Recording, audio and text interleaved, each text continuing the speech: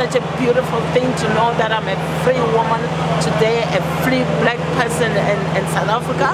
But his legacy really taunt the corrupt and taunt the apathetic. The man that God has raised up, you know, in our time to be a blessing to the nation.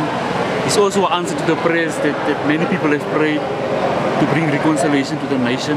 Nog jonger, as jy daar wit mense kyk, sy roep die polisie. En die polisie was inkom, en Madiba did the impossible by how he forgave, and I think it's the biggest lesson I learned from him. We've been outside the stadium from 9 p.m. till 6 a.m. It rained on us.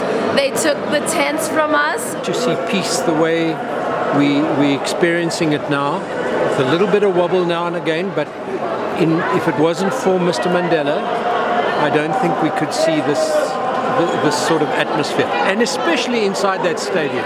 It's electrifying. When I was growing up, my parents were part of the movement, and so it became part of my house. Maybe when it was really something that we were told every day, you know. And so I was lucky because I wasn't, you know, in the struggle, but I went to, you know, a multiracial school because of it, you know. So it's really